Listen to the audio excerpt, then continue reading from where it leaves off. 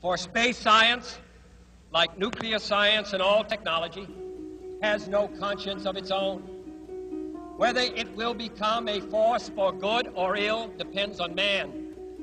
And only if the United States occupies a position of preeminence can we help decide whether this new ocean will be a sea of peace or a new terrifying theater of war. I do not say that we should or will go unprotected against the hostile misuse of space any more than we go unprotected against the hostile use of land or sea.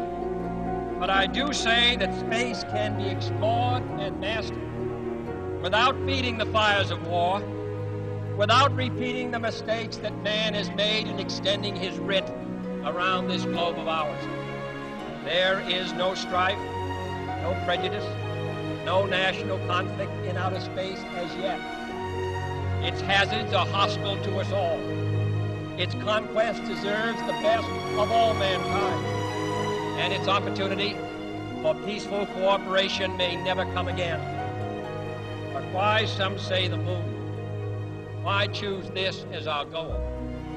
And they may well ask, why climb the highest mountain?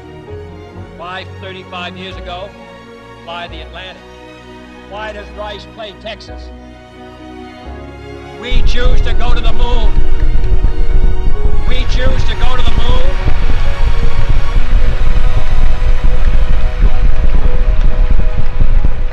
We choose to go to the moon in this decade and do the other things, not because they are easy, but because they are hard. Because that goal will serve to organize and measure the best of our energies and skills.